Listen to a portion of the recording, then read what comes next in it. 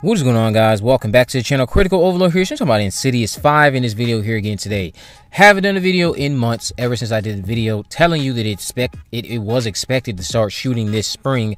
I don't even know if it's filming. We have nothing. We don't have the cast. We know that Ty Simpkins and Patrick Wilson are going to be back. We know with Patrick Wilson's directorial debut, he's also again reprising his role as the patriarch of the family, the Lambert family. But we haven't gotten anything specific, really. No specifics.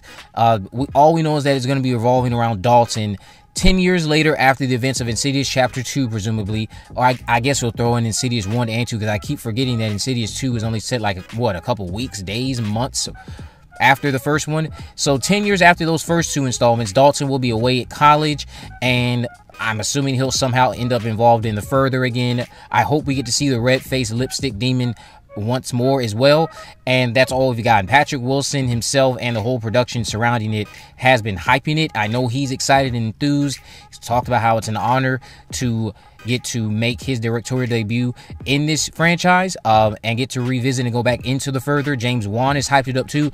There's just been nothing. Like, I know a lot of people want to know, is Rose Byrne going to be back? We don't know that. She could be a surprise appearance in the movie.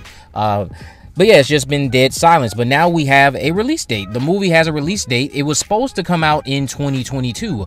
For those of you who've been following it, I think you remember the very first words we heard of this to be a thing that was happening was in late 2020. The movie was set to do something in 2022.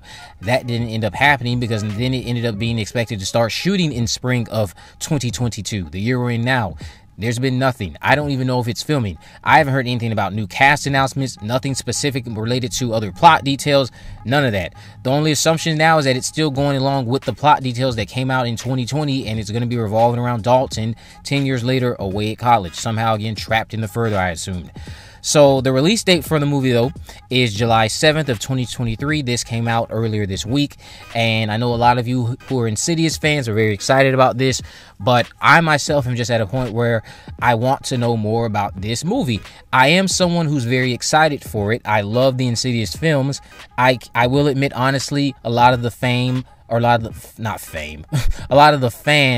fandom in me comes from those first two movies. I enjoy the character of Elise, but I will say that those two prequel movies we've gotten after with her are inferior to when we're focusing on the Lambert unit.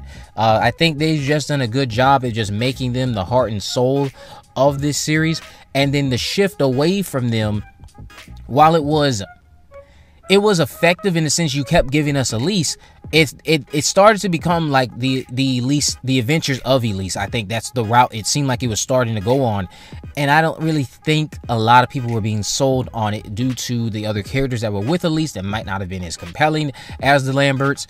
Elise in and of herself is still someone who's very compelling. Lynn Shay does a tremendous job still as the character, but when the narrative is also focusing on Elise and then also focusing on some other people who are tended to be the main character, I found myself watching those movies sometimes, and I'm not saying they're completely awfully made horror movies across the board. It's just that, you know, I felt that there wasn't a real balance between giving me a reason to care about these characters other than Elise as much as I actually care about Elise. I only cared about those other people because Elise was here to help them. It really just felt like the balance wasn't there. I wasn't completely sold on being invested in anyone's arcs outside of Elise. And that's not to say that all the movies after the second one were horribly written or anything like that, and that they didn't have some redeeming qualities to them. They just were inferior in the execution compared to the first two movies, which actually gave me something to care about as far as like a wrench for both Elise and the Lamberts, and giving me a reason to draw my attention towards everyone's arc, not just Elise and her helping these people. Turning into like this Ghostbusters type series. I'm glad it's not doing that. Lynn Shay hasn't even been rumored to come back, so we'll see if Lynn Shay is going to come back in the character of Elise, or as the character of Elise. We know her fate. If you're someone who's seen this series, we know what happened to her at the end of the first movie, yet she still has been in every sequel, or not every sequel, but every entry since the first movie. So I feel like a lot of people, even though we might be tired of Elise, we've gotten a break from her, because there hasn't been a new movie since, what, 2018? Yeah, so by the time the next one comes out, it will be like 5 or 6 years later, 5 years later since the last one. That's a break of us getting at least content left and right. So Lin Shaye, if she's back, hopefully it's something very minor. I am a little bit intrigued as to, again, what they're going to do with Dalton. If they're still committing to the away at college scenario. Is this something where his astral projection abilities were subdued? Something at college sets it off again. He's revisited by the lipstick face demon. Him and his father, of course, team up. I'm assuming going to the further, face the lipstick face demon. Bada bing, bada boom. Something that simple, probably. Or is it a little bit more complex? Is there someone he meets at school that relates to why he ends up in maybe another coma situation where he's trapped in the further, reunited with the lipstick face demon, and that's how we are going to explore the character of Dalton. As far as like maybe he's someone who's a substance abuse, or maybe he's someone who's abuses substances, I meant to say. If there's something like that going on with the character, and that's part of his character development in the arc that leads him down the path of being reintroduced to the lipstick face demon and all these other things. Or, again, is there somebody on campus who has the ability to astral project just like him, and there's something else that goes on that ties him into a nightmare that relates to this other character, and Dalton is caught in the crosshairs because of the fact that he is able to astral project, and somehow or some way he interacted with someone else on campus who was also able to astral project, and he ended up in another situation that maybe is not tied directly to the lipstick face demon, but will lead him back to being reunited with that thing that haunted him as a kid, which then prompts his father to get involved. I don't know. Honestly, the college setting, college horror movies, they usually are hit or miss with me.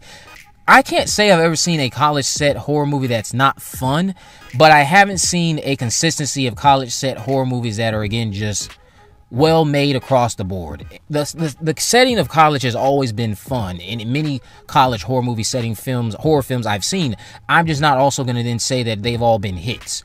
But the setting of college has always been unique and fun every time. So I hope this is the same outcome with Insidious 5. But we'll see what happens. And again, you have your release date now. Hopefully we get more news soon. If you haven't already, of course, make sure you subscribe. Turn on post notifications so you can never miss a video. In the description, I'll have links to my social media accounts on Facebook, Twitter, and Instagram. You can message me there, of course, to let me know if there's any movies, news, or reviews you'd like me to cover in the future. And with all that in mind, guys, I will see you in the next video.